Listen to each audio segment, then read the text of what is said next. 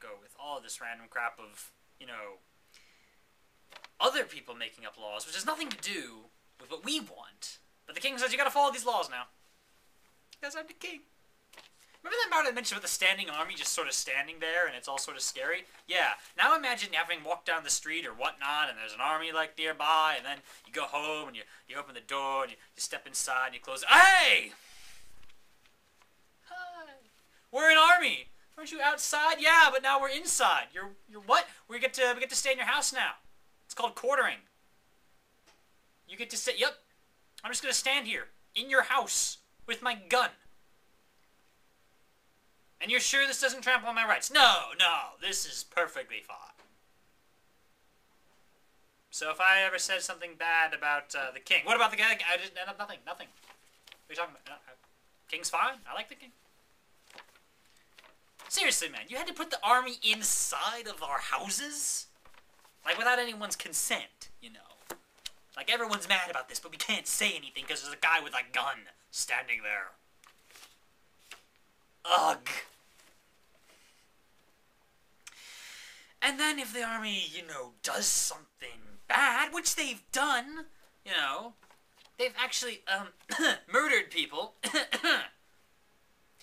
and, we actually get them to a trial, you know?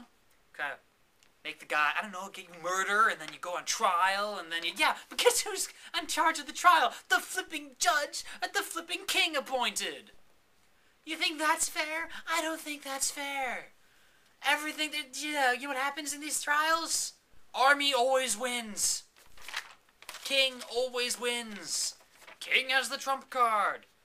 You think we might be a little angry about this? Oh, yes, we are.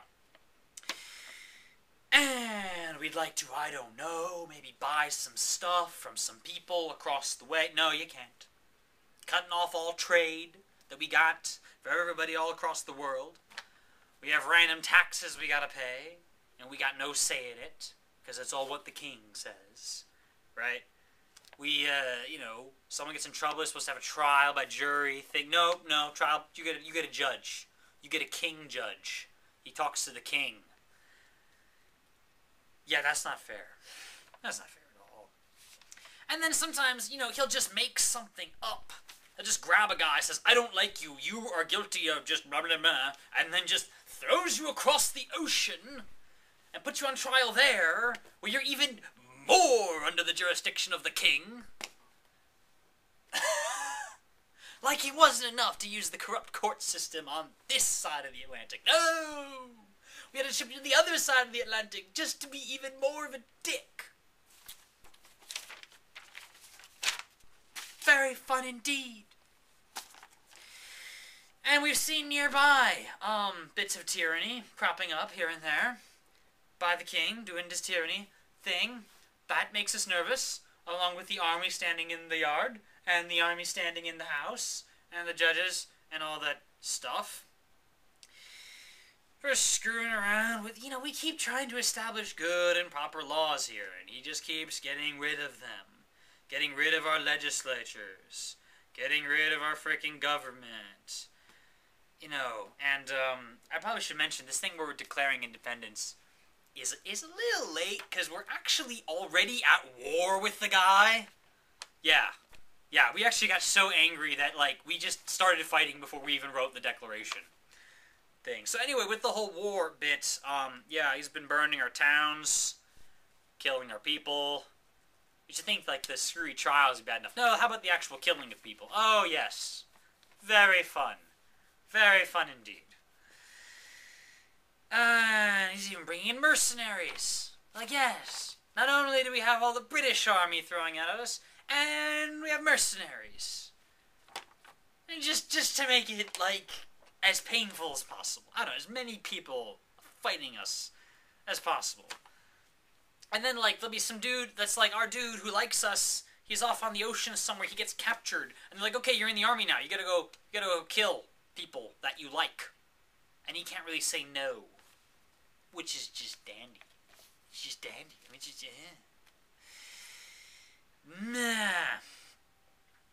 And then, you know, he's got Indians. Slight note here, people. There seems to be touch of racism in the Declaration. The merciless Indian savages. Yeah, we're going to skip past the racism part now and move on to the next part. We did not bring this up recently. We've been talking about this, okay? For years. For years and years. We're like, hey, King, could you stop being a dick? And he's all like, no. And we've been talking to everyone we can think of. To all of our British brethren. No one seems to care except the people on this side of the ocean who actually have to deal with this crap. Very fun. Very fun indeed. So, we're saying to the king, you keep your government, we'll have ours.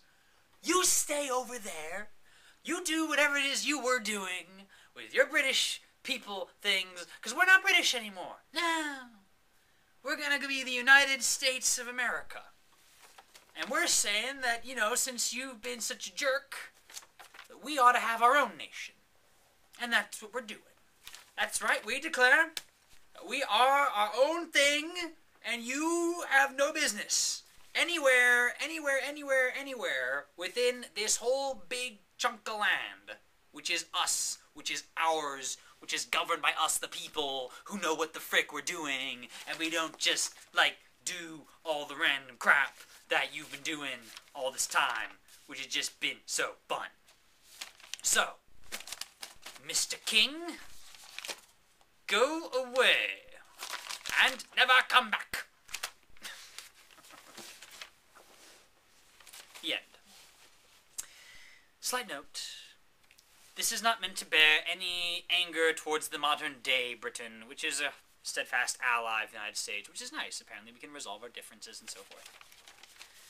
But, so yeah, that's the Declaration of Independence. Most of the detail in there is now stated for you. But, you know, if you're going to make a historical document, you got to use slightly flowery, slightly more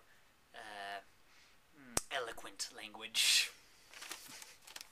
Because if we had used the language I used just now, I'm not sure people would have rallied behind that very much.